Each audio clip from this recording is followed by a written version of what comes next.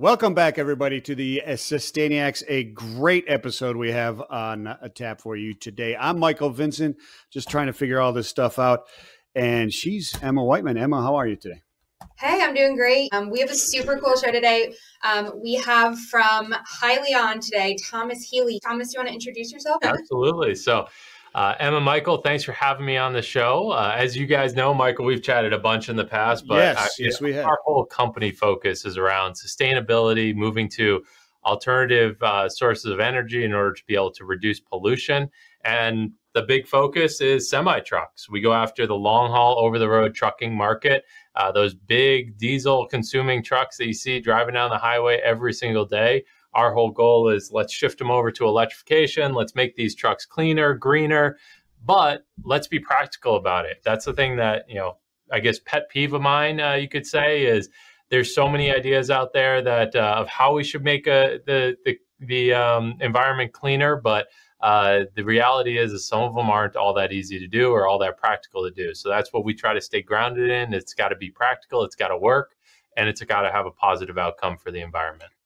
Yeah. So Thomas, it's kind of like, I liken you guys, or you really, to one of my favorite actors, and it's not Christopher Walken. It's actually Jeff Goldblum. Christopher Walken is actually my favorite actor, but Jeff Goldblum in Jurassic Park, right? There's people out there that are spending so much time figuring out, they're not figuring out, should they, right? And you guys are kind of in that, okay, we need to get to this green, this zero carbon emissions, but we need to do it in the exact right way. Well, maybe not the exact right way, because perfection comes out of chaos, and so does innovation. Innovations come out of it as well, and you well know that. So it's really interesting what you guys are doing there, and just like you said, the people that watch this show are not a bunch of truckers like the last time you and I have talked, right? Probably none of these guys, none of them are going to run out and buy a Class 8 vehicle. I don't know. You never know. It's possible. They might be, but they are buying stuff that's a ride in a Hyliion semi-truck. They're probably going to want to be a trucker. How about that? Now that's probably true, because you're one of the very few that are electrifying the powertrain, right? But you still have the pull horn for the pull chain for the horn, which is Junior woke up our whole engineering team with that air horn. So yeah, to your point. So what we do, just for anyone who's watching, don't know the Hyliion backstory, we're a powertrain company, so we work with the truck OEMs. We design the electrified system behind them. But going back to that practicality standpoint there's a huge push going on towards BEV plug-in vehicles. And we're not naysayers to BEV plug-in, but we don't see that BEV plug-in is the right solution for the whole market. If you think about short haul, final mile, the grid can supply the electricity to power those vehicles. Once you get into that long haul space, though, the amount of power these trucks consume is huge. There's tons of studies out there of comparing one semi compared to thousands of houses of electricity, in terms of how much they use. So what our philosophy is for the long haul space, you really need a range extender vehicle. You bring a fuel with you on board. Now that fuel could be hydrogen, it could be natural gas, and then you produce the electricity as you're driving to charge the batteries. So you don't give up the kind of the big positives of what a normal diesel has, which is 500, 600 miles of range or over that, per day that they're driving. You don't give any of that up, but you pull forward all the benefits of electrification. And we'll dive into a ton of details on all that. Yeah, we certainly will. And just for simplicity and everybody, BEV is a battery electric vehicle. A lot of these acronyms that we use, Thomas, a lot of people don't understand what the heck they are outside of our industry. It's shocking to me after 34 years that in trucking that I've learned stuff that other people don't know, because usually it's your last resort type of career. But speaking of that, why, Thomas, what led you to do this? What led you to start Hyliion, to get into this? And if it was a green initiative, why'd you pick Class 8s? Sure. So, so at the time when I started Hyliion, I was in college. I was at Carnegie Mellon University up in Pittsburgh. I had a double major while I was in undergrad for engineering and public policy, which really is about how do you take engineering knowledge and apply it in an effective way. One of the big pushes, obviously, was around sustainable technology. And I had this professor, super awesome guy. His name's Professor J. Apt, or otherwise known as Astronaut J. Apt. He's been to outer space a few times, and he challenged the class. He said, come up with an idea that not only can be positive for the environment, but also can make smart business sense and could be something that someone would adopt purely on the business economics, but then can have that upside of the environment. And that's what Hyliion is. That's the forefront of it. I mean, that's where we realize, if we bring some solution that costs $1 gazillion to a trucking fleet and say, hey, this is going to be good for the environment, it might ruin your economics of your business, but it's great for the environment, go buy it. No one's going to. And that's why the solutions we're working on actually, have some great cost benefits to them, but then also have the emission side. And another thing we should put it on the whiteboard, because we should chat about it today, is just like all the different philosophies of how electrification is going to happen, and I guess another pet peeves. Maybe we have a lot of pet peeves here, but like it's not all electrification is equal, and we think you really got to look at the whole picture. You can't just look at the example I use frequently is if you go buy an electric car and you plug it into your wall outlet, and that electricity is coming from a coal-fired power plant, you're probably not helping. And so from that standpoint, you got to look at the details behind it. Yeah, those are all excellent statements, and exactly what I want to dig into today. So there's a bunch of different ways to theoretically get to carbon zero vehicles, right? There's different players that are going from there. What are the differences between those? You talked about a BEV, or battery electric vehicle, right? And then there's some that are internal combustion engines, but they want to combust an alternative fuel that is clean as well. And then you have the hybrid type of models that are out there. I think those are the three different kind, or maybe there's more. I don't know. You tell me. What are the various solutions that are out there quickly, and what are kind of the differences or benefits there? Yeah. So trucking today, 99% of the trucks out there diesel powered. So it's everything runs on diesel. As you mentioned, you have another segment that is an internal combustion engine that either using natural gas or hydrogen, combusting it to drive the rear axles of the vehicle. Interesting. It's there's pros and cons of it. We see that really our belief is the market really needs to move into electrification. Reason being is that if you think about emissions, we like to put them into two different buckets. You have the overall emissions that come from a vehicle, and with that you got to look at where did your electricity come from, or where did the fuel come from? So you kind of look, it's called well to wheel is what most people refer to it as. You look totally holistically. The other thing you need to look at is, well, what actually comes out of the tailpipe of the vehicle? And the reason that this is important is because, if you have a big diesel guzzling semi truck that's sitting right next to your kid's elementary school, right next to the playground, that emissions is extremely harmful. Versus if that truck is out in the middle of nowhere where there's not much population, that emissions produces much less harm while it's out in that area. Now, granted, going back to my first thing, from a well-to-wheel standpoint, the emissions are the same, right? So that's why we try to break it into two buckets. It's what's the overall emissions, and then where are you going to put that emissions?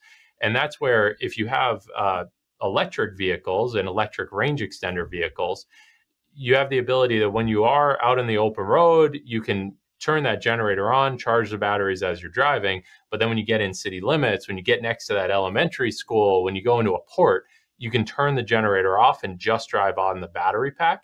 And then that allows you to have zero tailpipe emissions and, reduce the emissions in those high pollution areas. Yeah, and that would reduce the emissions over the entire length of the trip as well, right? Because percentages of it is running like that. So there's also the model where you're carrying the generator right there on it for the range, or the range extender type of model, right? And so you're looking at utilizing what fuel for that range extender? Yeah, so we actually are starting with natural gas and evolving into hydrogen. So this is another thing. All of you have heard hydrogen fuel cell vehicles often spoken about, right? That's often thought of as the euphoria solution of where the industry wants to get to, is using hydrogen. it can, keynote is can be a very green fuel. There's the caveat there is a lot of hydrogen that's produced today is actually more pollutive than even diesel trucks, and that comes from how it is produced. So there's different buckets of where hydrogen produced. We can get into all that, but to just answer your question here. So our philosophy is natural gas. There's infrastructure out there for refueling. Cost of natural gas is low, and the emissions of natural gas, specifically renewable natural gas, are fantastic. Over 50% of the fuel sold last year came from renewable sources at natural gas stations. And what that means is, it's basically you're using pollution to produce electricity on board your truck. So anyone that's new to the RNG story, RNG is basically methane coming off of landfills, dairy farms, and you're capturing it, you're pumping it into the pipelines, and then you get to use it to power the vehicle. And that's where we see, let's do that today. And then eventually we'll get to hydrogen once there's green hydrogen out there. So am I pulling up to a farm and throwing some cow manure in my tank? Is that what I'm doing? Effectively, yes. No, no, it's so this was new to me when I started diving into this. Like, if you have a pile of manure, you have a tremendous amount of methane that's just gassing off of that, right? And methane is extremely harmful for the environment. And so what farms are actually starting to do is they're putting all that manure together. They're actually able to capture it as it's gassing off. Landfills are doing the same thing. They're covering the landfill. Think of it like a big tarp is going over the landfill, and then they're siphoning off all that methane. And then we're able to use that methane as a fuel on board the vehicle. And that's much better for the environment than just letting that methane gas off and go up into the atmosphere. Very cool. Very cool. Did you have a question, Emma? I did, but I forgot. I mean, it's so interesting that I feel like I'm, one big thing that's very interesting to me to hear you say is like, when I talk to people, they're always like, okay, well, yes, this thing is more sustainable on the surface. It looks great. It looks much better, but okay, go back and trace it from its origin. Are you doing more harm than good when you're using glass instead of plastic, for example, and the glass is so much heavier, so it's causing more emissions and all this stuff? That looks great. But then when you look at it really from the source, like more energy to make it, that sort of thing. So it feels very cool to me that you're thinking it through from the beginning to the end. Where is our energy coming from? I don't want to use this energy until I know it's coming from a spot where it's not doing more harm than good. So I guess that was just what I was going to say is it, it's great when you do the research and live intentionally within that, It's interesting because you've got 74% by some studies, as high as 77% of the consumers, if they're given two options, they're going to buy from the more sustainable or the greener company, right? And so that is just a matter of time before that bleeds over to the transportation and logistics as well, right? But my question, Thomas, is this: if hydrogen is, it takes a lot of energy, and I've heard that before. I'm no scientist, but I have heard that before. It takes a lot of energy to produce it, and therefore that's not all that green. The production of it isn't all that green.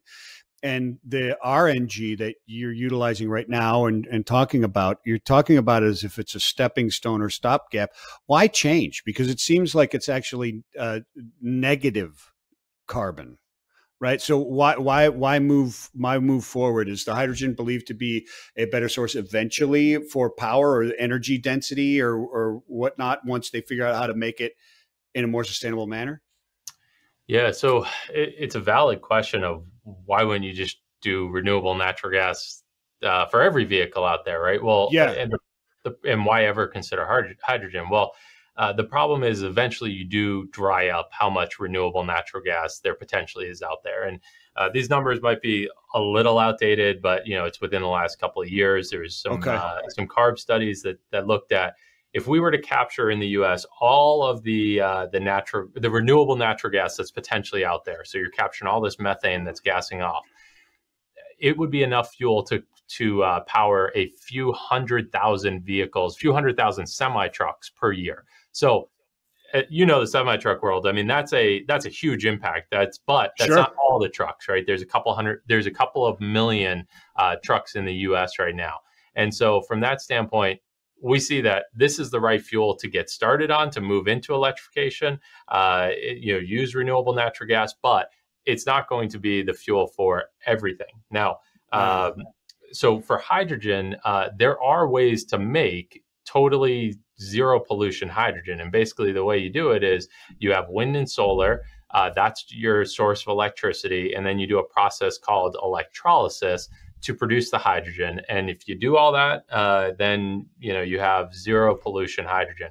Last time I saw a number on this, it was like less than 5% of the hydrogen made in the US actually came from electrolysis and that process of using green electricity to do it.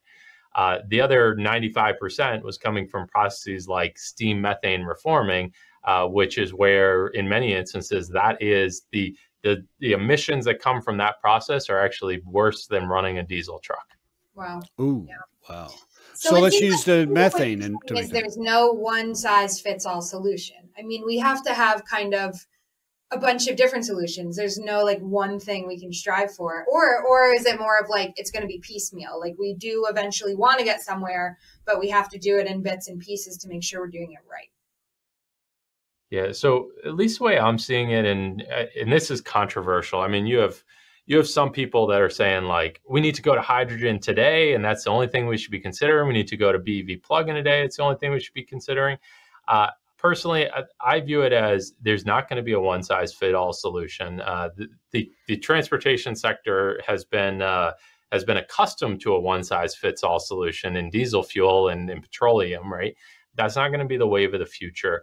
And we need to really evolve with the different fuel sources. So actually, we believe that having more of a transitory or transitional model where we can start off with using natural gas today, we can evolve into using hydrogen, we could maybe evolve into using ammonia, different types of fuels that also have a lot of promise, makes more sense because, it's going to go based on the application. So if you're a trucking fleet that is located right next to Niagara Falls, you're only driving 100, 150 miles a day, and you could charge up at night with the excess electricity, totally green electricity coming off of Niagara Falls, and then drive all day, come back at night, do the same thing over again.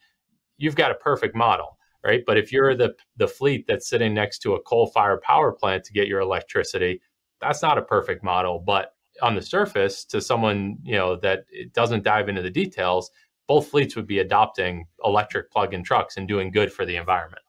Interesting. Yeah, those are all great points because we're getting into you're getting into the, I believe, past scope one of what a company can do, right? Scope one is like your direct carbon footprint, right? And so if you're a carrier, the emissions obviously are the direct scope one. Now, where you get that power from, et cetera, you get into 2, 3, and so on and so forth, right? So does this mean, as you're talking about these various different things, will there be a single winner or will there be multiple winners? And does that make more sense given the different applications that make sense for each of the solutions? I'm definitely in the bucket of multiple winners. I think my guess as to what the buckets are is for kind of up to 200 miles, you're going to use BEV plug-in vehicles, use the grid to recharge. After that 200-mile range, you need a range extender truck. We're going to start with natural gas. And, I've had some people say, well, hydrogen's only 2 years away. I personally don't see that, don't believe it. In terms of like real adoption, are there going to be onesie, twosie trucks out there that are going to run on hydrogen? Absolutely. And, and those will be deployed. They'll do well. But for true adoption, I think natural gas is going to be the fuel source for a while. And then if and when hydrogen becomes more prevalent, there's green hydrogen, then we start evolving into that as the fuel to produce electricity on board the truck. But it's not going to be a one size fits all sort of solution. And there's other projects going on that show promise as well, like renewable diesel or biodiesel, right? There's a lot of work being done there. I think it's not as easy as just using renewable natural gas, but it's not. I'm not saying that it shouldn't be work done. Yeah. 1992, I was a city dispatcher for Roadway Express in Copley, Ohio. We had half of our fleet were LNG trucks. 1992, I was born as well. They were crappy. I think we lost half the fuel just driving around from evaporation. Once the tank, I don't know that abbreviation. I'm not a trucking person. What's the LNG?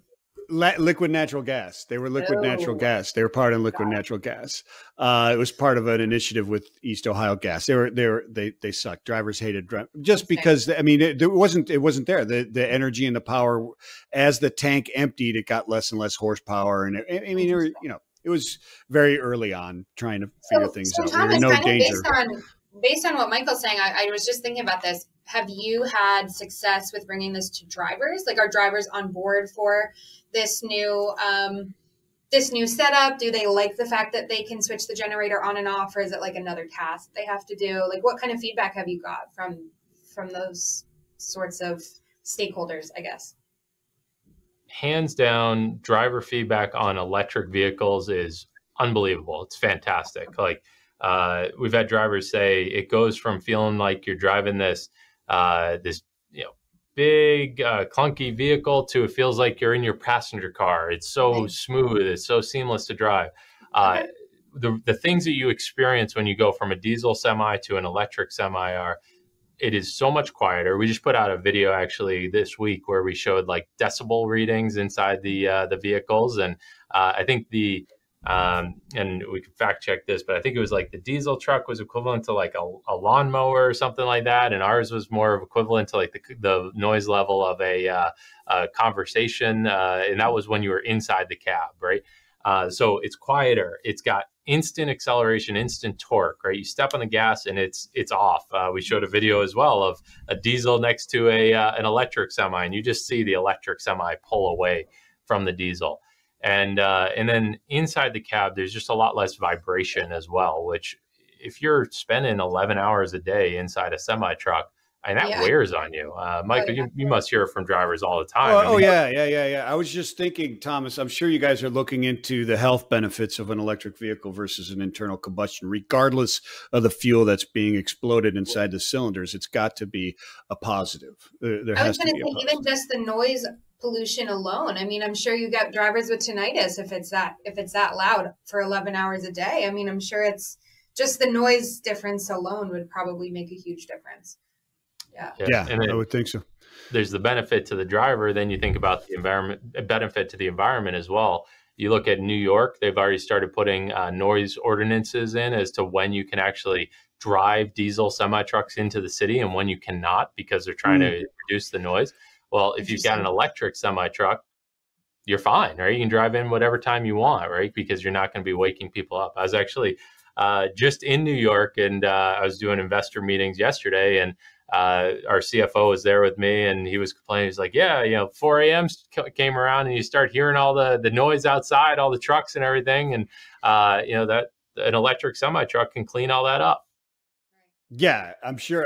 Yeah. And you would, so you read about the driver parking. You stay abreast of all the issues that are out there, and parking is a huge issue with drivers. Emma, I don't know if you realize this, but there's only one parking space per 11 drivers in the United States for truck drivers.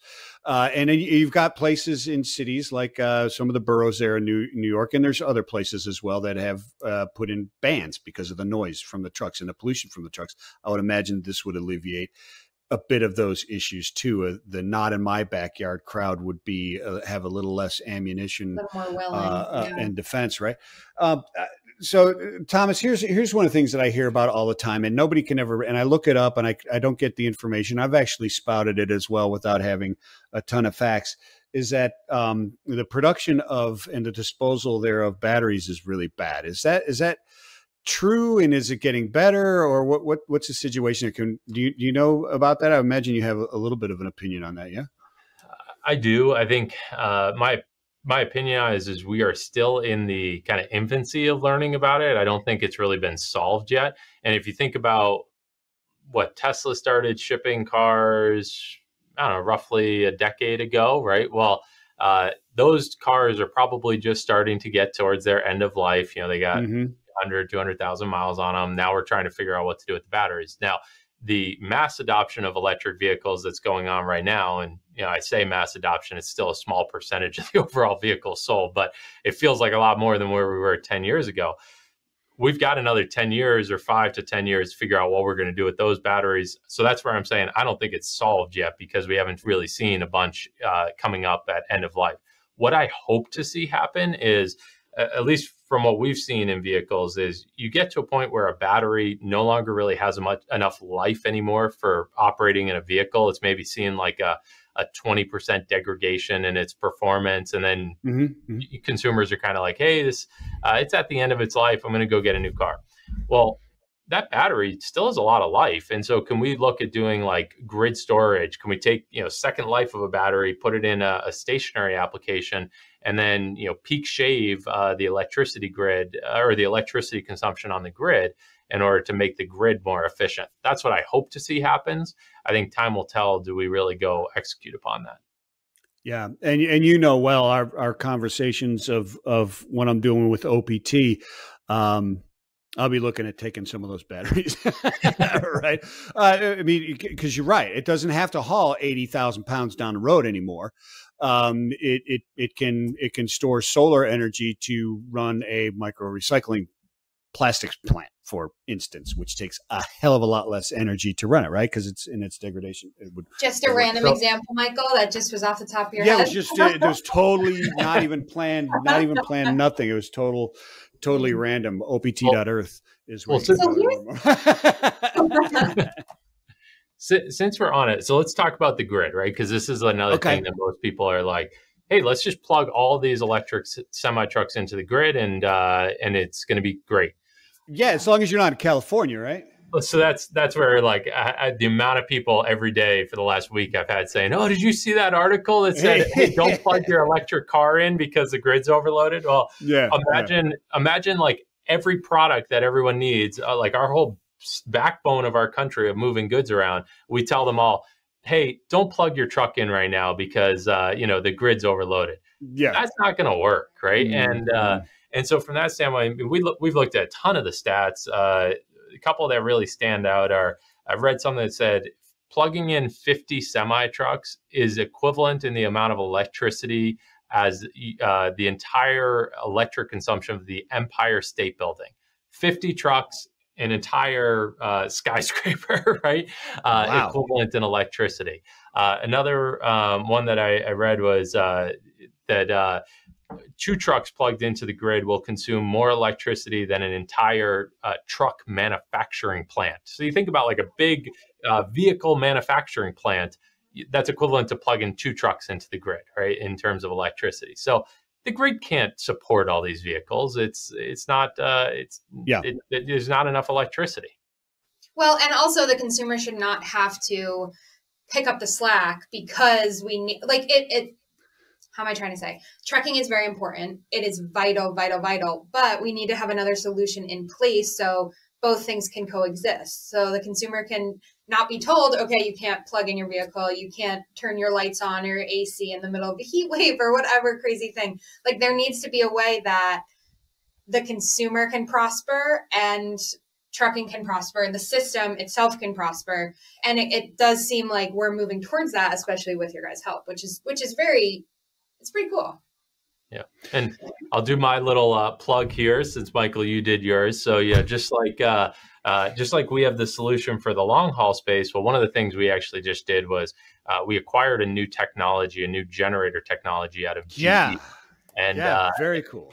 So not only do we see this being a fantastic power plant on board the vehicle to charge the batteries because it's fuel agnostic, it can run on nat gas, run on hydrogen and other fuels, but it's also much more efficient than conventional generators. And so from that standpoint, we've actually brought it down. We've said, look, not only do we see this going into trucks, we also see that we could deploy these in stationary applications and actually use them to produce electricity to charge other people's electric vehicles, to be the power source behind chargers, so that you could deploy BEVs in city kind of type applications, but not be reliant on the grid. You actually make your own electricity and do it much cheaper and much cleaner than what a lot of electricity is coming from. I love that. So yeah, and that leads me to this, because I asked you about this question before, and we didn't have a lot of time to dig into it a little, but so like NASA, like the space program, the EV pioneers like yourself, right, and getting into these, there's a lot of exhaust technologies. Mm-hmm. That will be benefit in other locations, right? And one of them we talked about that is this new technology you acquired, I guess, in collaboration with and from GE, right? Correct. And that is this fuel agnostic generator, which could be then used in stationary applications, as you alluded to with the charging units, right? Like in a tritium charger or whoever it happens to be, that manufacturer, right?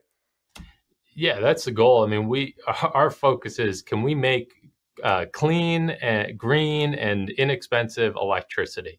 And the Carnot generator does just that. I mean, some of the efficiency numbers are 20% more efficient than a conventional generator. And so when you, and then even we did a comparison of average grid electricity costs is around 12 cents per kilowatt hour. We're anticipating around a 7 cents per kilowatt hour cost out of the Carnot. So the Carnot generator is the name of it. And so from that standpoint, like, it's got great emissions profiles. Obviously it can run on hydrogen as well. But even on conventional fuels, it's got great emissions profiles. We expect it'll pass all current and even future looking CARB mandates that are going to be coming out when running on conventional fuels. But then it's also at this really low cost.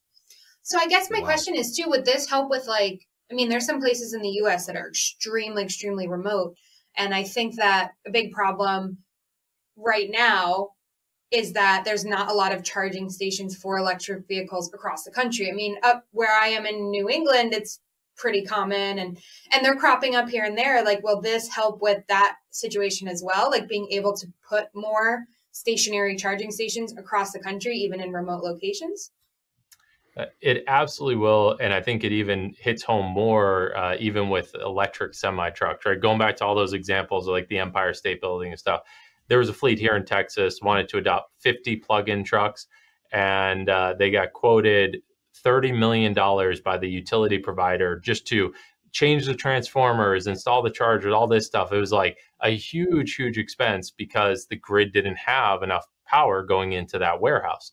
And so from that standpoint, you could just, produce your own electricity, not worry about upgrading all those transformers, and do it all localized on your site. So absolutely, I think this opens up a really unique way of having distributed power generation. And, it's quiet, it's low maintenance. And, from our standpoint, if we can use the same generator in trucks as what we can use on the grid, then you're just going to get more commodities of scale. You're going to be able to drive the cost down of the overall systems as well. So we see it's like a really cool technology. It kind of future-proofs things because it's fuel agnostic, but then even opens up these other benefits of solving charging problems that fleets are facing today. Does that fuel agnostic system lead to developing a technology that allows for mixtures of different fuels, even though they have different energy densities within them? Like, say, like you said, the RNG, there's not really enough, maybe a few 100,000 trucks, which is significant, but it's still 300,000 trucks is only 1% of the trucks that are out there on the road. The Class 8s that are out there on the road would require the diesel, right? But does that technology now allow for a mixture of fuel, or is that something that the technology you're looking into getting there? Yeah, and just one clarifier, because I'm sure someone will catch this. So it's 10%, right? So it'll be like 300,000 trucks. I think there's 2 to 3 million trucks on the road, right? So right, 10%, right. Yeah. What did I say? What did I say? 1? I think you said 1. Yeah. So no. It's 10%. Yeah. Twitter's going to be blowing up right after this. Hey, he went to Carnegie. I didn't go to Carnegie Mellon. He went to Carnegie Mellon. I'll just put I'll put the disclaimer. I'll put the disclaimer at the end. Did not go to Carnegie Mellon. I'll just put that underneath my name. Oh my God. It's that engineer in me. I just wanted to make sure. All right. So now I completely forget what the question was. At least you're wearing a purple shirt, dude. Yeah, I know. Hey, I was thinking of wearing pink, but I figured that was too much, I said, so it's fuel agnostic. can it now, or is the goal, and does it make sense to allow for mixed fuels? Since you have some fuels that are enough to, like you said, the RNG will only hit 10% of the trucks on the road, or if we captured all of it, would only be this. But then hydrogen's a little bit more difficult to do it. Sometimes you can gain some economies of scales by mixing two different technologies together. Is that a possibility with this agnostic thing, or do the different densities and the energy kill that type of thing?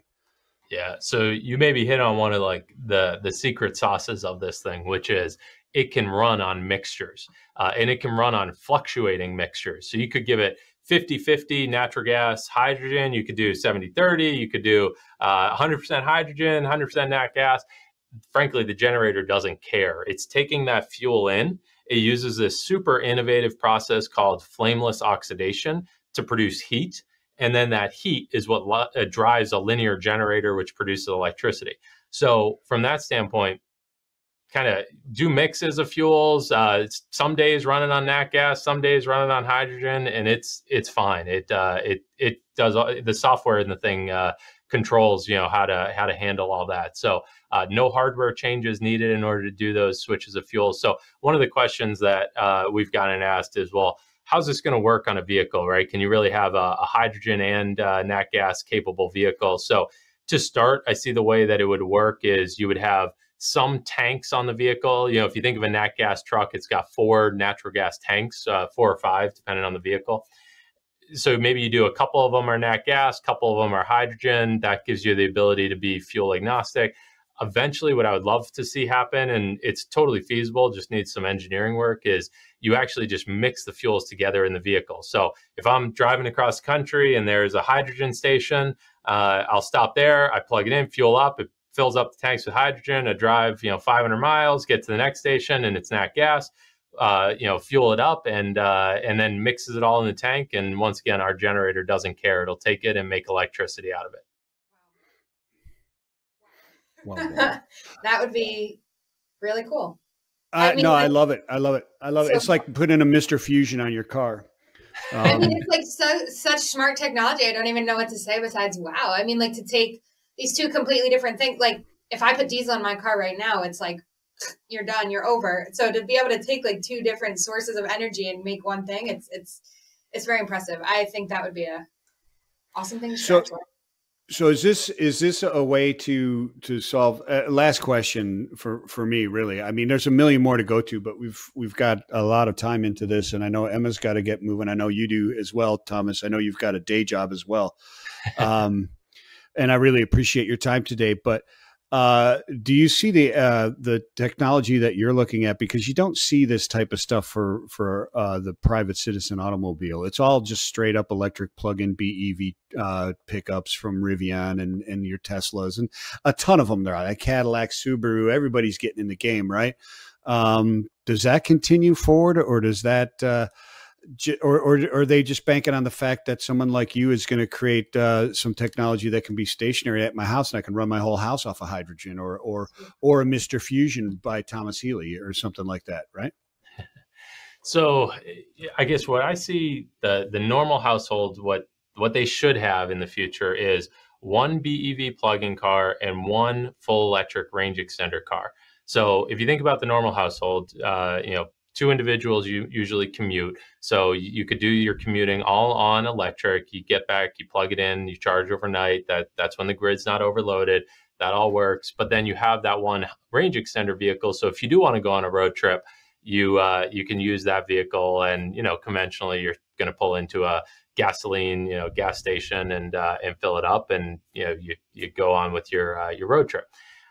Eventually, I actually do think there's been a ton of work done on distributed power generations, like at households. So to that idea, do you have, a Carno or something else sitting outside producing electricity?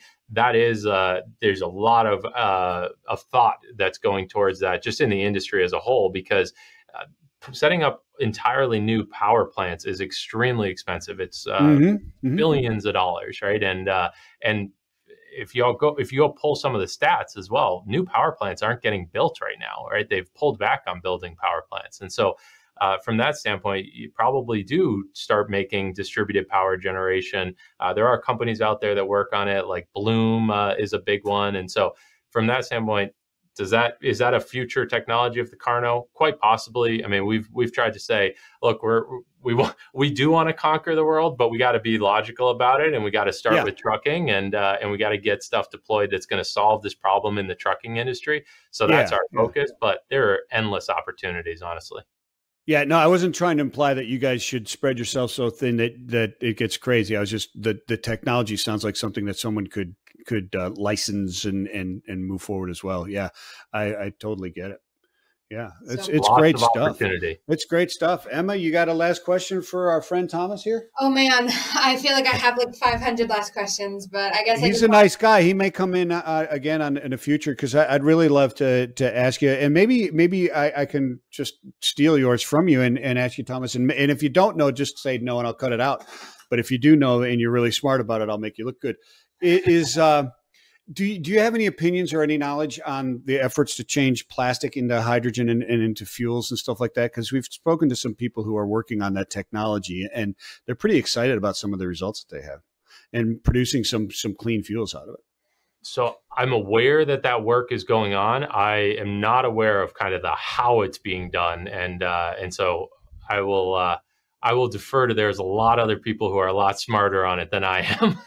Well, I think the coolest thing is that everybody is, I mean, when you start looking like Michael and I have over the past, like, course of this podcast, you're finding that there's a lot of really smart and dedicated people doing a lot of really cool things. And it's almost all like very interconnected. Like, I almost feel like I could be like, oh, you should talk to this person about this and this and that, you know, like there is a community of people that are living intentionally and trying to make the world a better place, which is pretty exciting. And the possibilities are endless once the innovation starts flowing in the way that it has with you and with Hyliion. I mean, it's exciting. It's exciting time, and you guys are doing great work. So yeah, it's cool. I mean, it's pretty damn awesome to see, right? I mean, the amount of effort, the amount of individuals, companies that are working towards making the planet cleaner, trying to solve this climate change problem. It's great. I mean, the one thing that we just want to see more and more of is, let's be practical about this, right? Don't be the guy that's going to turn on a coal-fired power plant to plug your electric vehicle in. Don't do that. But let's be smart about this. Let's make the transition happen, and we can solve this problem. It's not insurmountable, but we just got to be smart about it. Yeah, absolutely. We do. And there's baby steps, and there's don't be afraid to fail. And you can't be perfect when you start, as you will know. You've got to pivot sometimes, and you've got to go for it when you have that dream. I'm sure you didn't wait to be perfect to say, you know what, I'm going to start Hyliion. And that's what people do. And that's the purpose of this. And I love going back to the very beginning. I'm glad your professor asked that question, because that's what we're trying to show people, is that it doesn't have to be an anchor. It's actually a way to move forward and improve the economic viability of being clean. It can be done. It's being done right now. Thomas is doing it. Thank you so much, Thomas. I know where to go. Emma now knows where to go. Where should everybody else go to learn more about what you guys are doing and tell their favorite person about it? Absolutely. So Hyliion.com, Hyliion. And you can check out our ticker symbol as well. We're trading on the New York Stock Exchange, HYLN. And follow this journey with us. There's a lot of exciting stuff to come. Yeah, and there's a lot of cool stuff. You can reach it on that website too as well, where Thomas gets out there and teaches you some things. He's like Mr. Wizard out there teaching you the difference between BEV and all other kind of stuff. So if you don't understand some of the things he said today, he's making videos to teach you, which are really cool. They're really well done. They are. Thank you for those. We are the Sustainiacs. I'm Michael Vincent on LinkedIn, the Sustainiacs, on Twitter, on YouTube. We've got and on all Apple Podcasts, and anywhere you can get your podcast really is where we're sitting at. And if you got questions or ideas or want to be on the show or ask anything or have ideas for us to cover, the Sustainiacs@gmail.com. Emma?